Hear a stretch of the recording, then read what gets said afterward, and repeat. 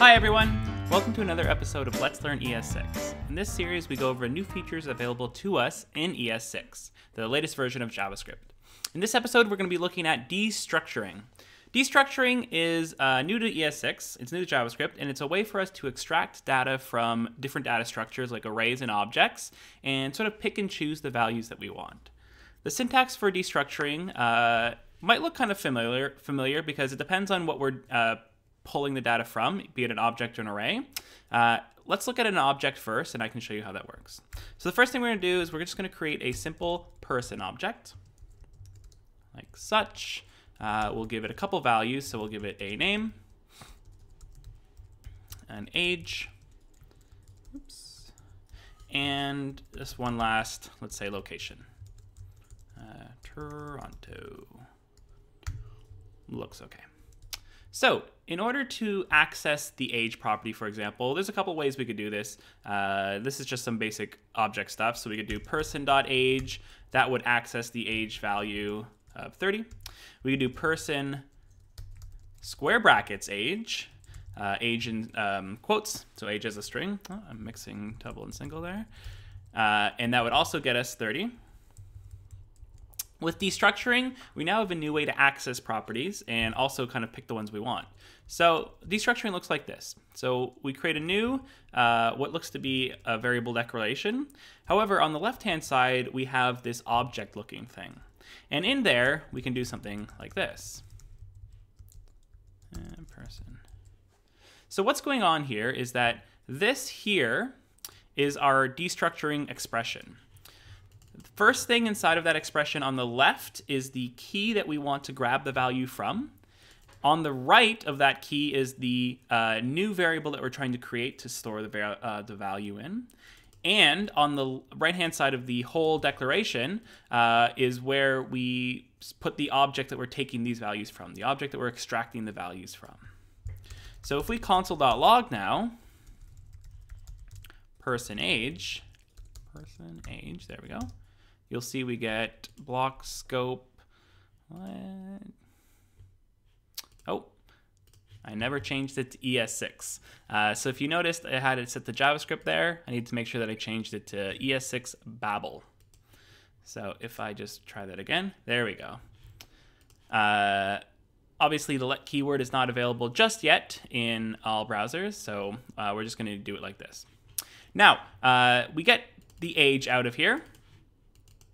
The great thing about destructuring is, and maybe not the great thing, is there's many different ways we could actually get this value. So there's also a shorthand version, so we could just use the key here. So age is the key inside of the person property, and age is what we want to assign the age to, and we can make it look like that. That's kind of nice because we don't have to create a new variable, and we don't have to add this sort of I would say a little confusing left-right assignment here. We can also grab multiple values. So let's go back to just doing age like this. And let's put a comma. So just like, again, if you had an object with multiple values in it, put the comma there, and we can say, let's grab the location. So if we do location, and we'll put current location. And we can just go current location and hit run, and you'll see 30 in Toronto. So real quick note, we couldn't just use the location key because that is a global value inside of the browser, and when you assign something to that, it affects the browser, and we don't want to do that. We just want to store the value stored in this person location key in current location. So that's really neat. And I want to show you one other way that we can do this. In a later video, not an earlier video, in a later video, we'll look at the new features available to just object literals as a whole. We've seen a couple here and there, but one of the new features is something called computed properties. Now, computed properties look something like this, and I'm just going to remove these. So in between square brackets, similar to how I'm going to put that back, similar to how we can use bracket notation to access a property, we can actually assign a property with these square brackets, and we can put expressions inside of here. In this case, for example, we could just put a simple expression like this. Let's say in our program we somehow get like a dynamic key name. We'll use age again. We can put key there. So the value of key is age, so it's going to look for the key or the age property on our object. And we can just say, let's use the key age variable. And if we do it like this, we're still going to get, going to clear that and hit run, 30. So that's pretty neat. I'm going to show you a pretty like real-world example of how to use or where you might see destructuring of objects in a second. But before I get to that, let's take a look at arrays as well. So the two different kind of data structures we can work with destructuring are arrays and objects. So arrays are a little bit more straightforward. There's not as much syntax around them. So let's assume we have a numbers array here. If I could spell numbers, there we go. 1, 2, 3, 4. We'll just keep it at 4. If I wanted to get the first value, I could say create a new variable. So let first equal numbers. Oh my goodness. There we go. There we go. Let second equal numbers 1. There we go.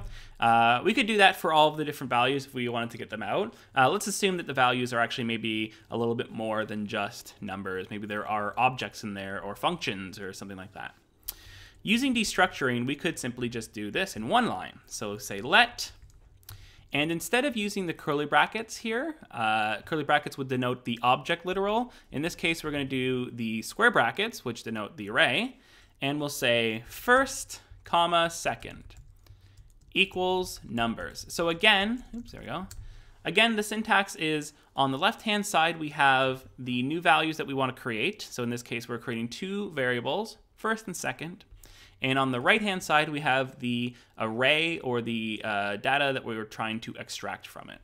If we go console.log here, first and second, and I'm just going to clear this window. There we go. We get 1 and 2. The neat thing about the array destructuring is that we can actually skip. So say we actually wanted to grab this fourth one here, and we don't need whatever is in this position. You can actually go comma, comma, so leave like a blank space where that position is, and say fourth, for example. And if we do this, and hit run, you'll see that we grab the fourth one, leaving that third one just where it is. So we're just kind of like splicing it out almost, which is pretty cool. Also, if you haven't watched the video from last week, we looked at the spread operator and rest parameters. You can also use rest parameters in a destructuring statement or expression. So you could go ... like the rest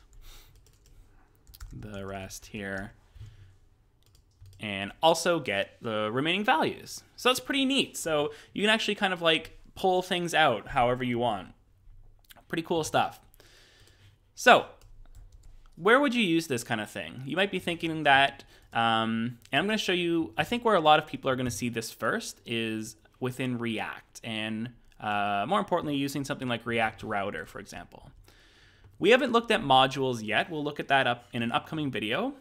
But this import statement, so this isn't going to run inside of the browser here, but this import statement would import the React package from NPM, so the node modules folder, and same with React DOM, and same with React Router. However, React Router exports quite a few different modules inside of it. So using destructuring, we can actually just pick out the ones that we want. So if we're kind of on the main app component, we want the router to set up our router, the route component to set up our routes, if you see down here. Actually, let me put a little space down here. And the link component to set up the link component for transitioning between pages. If you didn't do something like this, what you might actually end up having to do if you're using, say, non-ES6 modules and destructuring would be something like, oops, what am I doing here? There we go. Something like this. So really, the destructuring expression allows us to distill down and make a little bit of a shorter one-off line, as opposed to doing 3 separate lines requiring the 3 separate things from the React module or React router module.